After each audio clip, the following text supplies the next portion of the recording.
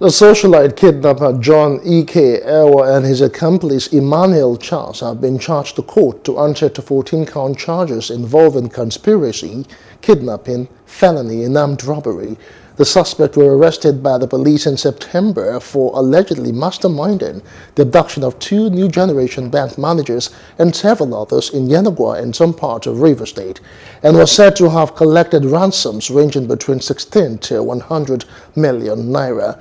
Now, the police also alleged that the gang, with other members still at large, was responsible for most high-profile kidnappings in Bayelsa State for a period exceeding 7 years. However, appearing at the State High Court sitting in Ewah today, the accused pleaded not guilty to all the charges preferred against him.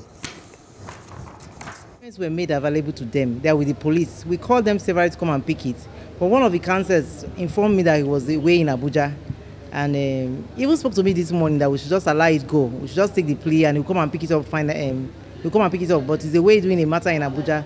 But just now, I served them a brief in court. After the whole matter, I served them the brief in court so the matter will go on. So there's nothing wrong with there's nothing. The briefs are ready with them. It's for them. The counsel I even complained in court just came to court shortly, like 30 minutes before the case went on. So he really doesn't know what was going on in the matter. It's a 14-count information that was filed against the 2 defendants. And the 14 counts were read to the 2 defendants, and they pleaded not guilty to the counts, to the charge, the entire count in the charge. And the court has given us a date for trial sometime next week and the later part of December.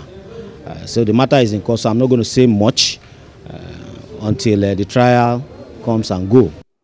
Hello, hope you enjoyed the news. Please do subscribe to our YouTube channel and don't forget to hit the notification button so you get notified about fresh news updates.